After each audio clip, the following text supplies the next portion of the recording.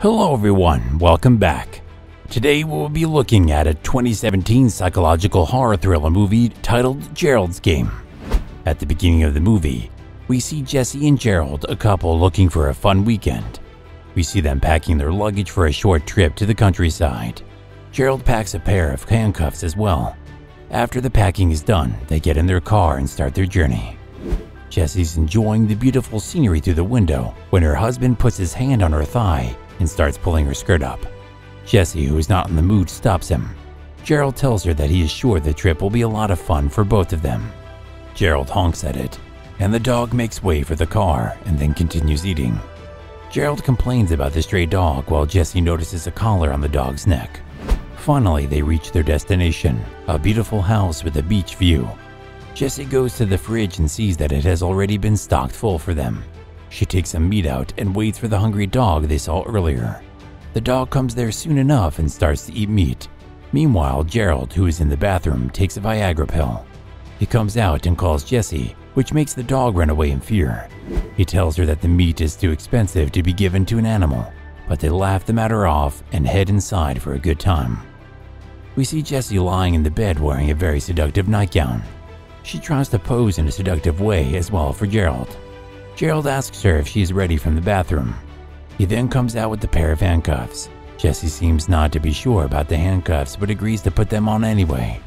Gerald uses the handcuffs to tie her hands to both sides of the bed. He then takes another Viagra pill before approaching Jesse. She is by this point visibly uncomfortable.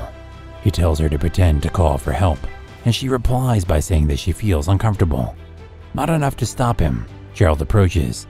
She then starts to yell at him to stop as he is going too wild. Gerald, who is very annoyed by this point, asks Jesse why she even decided to come. Jesse replies that she cannot play some sexual assault fantasy with him just to make him happy. She tells him that it is very disturbing that her husband has such fantasies. Gerald gets up from the bed. Jesse tells him that their relationship is not going to work. Gerald now decides to play the victim and says that the reason behind their relationship falling apart is his incapability to have sex. Jesse tries to console him and asks him to untie her as well. Gerald asks what can she do if she does not do so and gets on top of her. The thought of her husband sexually assaulting her frightens Jesse. Gerald continues forcing her. Jesse bites his lip in rage. Gerald now tries the emotional drama with her, talking about the times they were happy together. All of a sudden, Gerald seems very uneasy and uncomfortable. Jesse asks him about it, but he does not answer. As it turns out, Gerald was having a heart attack and falls on top of Jesse. Jesse is genuinely very scared by this point. She even thinks that he might just be joking and asks him to get up, but to no avail. She then pushes him up with her legs to get a better look at him, as she is still handcuffed. Gerald's body rolls over and falls from the bed. The head hits first and starts bleeding. With no way to get out, Jesse calls out for help, but no one comes as the house is far away from the population. By the evening, Jesse has tried everything to set herself free, but nothing worked. Suddenly, she hears footsteps approaching the room. She thinks it might be someone to help her. She calls out to the person, but it turns out to be the dog she fed earlier. The dog comes over to Gerald's dead body and sniffs it. Jesse realizes that it is about to eat the body and yells at the dog to back off. However, the starving dog does not listen and takes a bite off Gerald's forearm. Jesse is horrified to see her husband's flesh in a dog's mouth. Then, all of a sudden, Gerald gets up and starts talking. Jesse is relieved and asks them to uncuff her quickly. Gerald, however, looks at the wound on his forearm and blames Jesse for feeding the dog earlier. As he speaks, Jesse notices that the dead body is still on the floor. She is shocked as she realizes that the man she is talking to is just her hallucination. Jesse looks like she is about to have a mental breakdown.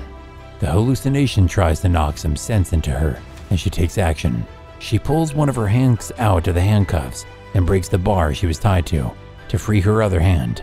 She stands up with confidence only to see herself still tied to the bed. As it turns out, she hallucinated the whole escape. The hallucinations are now both trying to convince Jesse to take action and not waste any time, as no one will come to save her. Now it is dark outside and the dog is still feeding on Gerald's dead body. Jesse is dehydrated, and while talking to her hallucinations, she realizes that the shelf above her head has a glass of water. She somehow gets it, but the cuffs restrict her from drinking it. Her hallucination tells her to use the cards on the other shelf to drink the water, and she does. After this, she falls asleep. When she wakes up, she sees someone coming toward her. She thinks it's a ghost and freaks out, but calms herself down by talking to her hallucinations. She thinks about her childhood. On the vacation to a lake where she overhears her parents talking bad about her. She and her father watching a solar eclipse. Her father asks her to sit on his lap. She realizes that her father is taking advantage of her innocence and being traumatized. She now comes back to the real world. Gerald's hallucination asks her why she never told him about the incident, and she says that she has too many secrets. He tells her that the dog left because it was scared of something. She closes her eyes and thinks about her childhood once again. Her being in front of the mirror in her room as her father approached her. Her father apologizes for his actions earlier. Suddenly, she wakes up to the dog biting her leg. She kicks it away and goes back to Gerald's body. Gerald's hallucination comes to her and makes her believe that she will die soon. She fades and sees her childhood again. She's at the lake house handcuffed. She apologizes to her young self. Then she sees herself at the dining table. She breaks a glass in anger looking at her father talk so happily. When she wakes up, she comes up with an idea. Jesse's hallucination also approves the plan.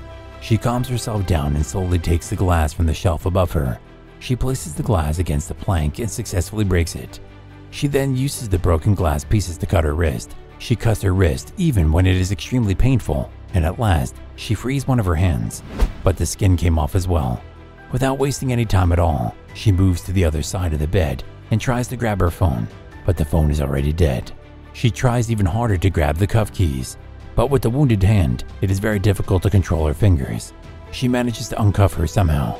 Now relieved, she goes to the sink and cleans her wrist.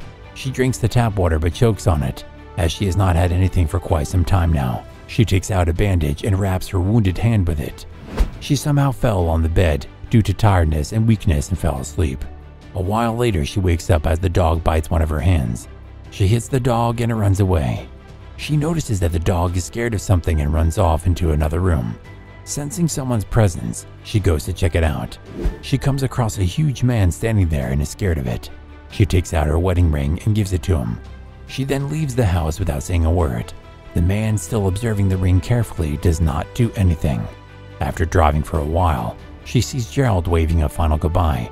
The pain in her hand is unbearable and she keeps dozing off and eventually crashes into a tree.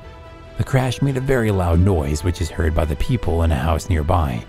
Some people come to rescue her and she is still determined to live even with her head open.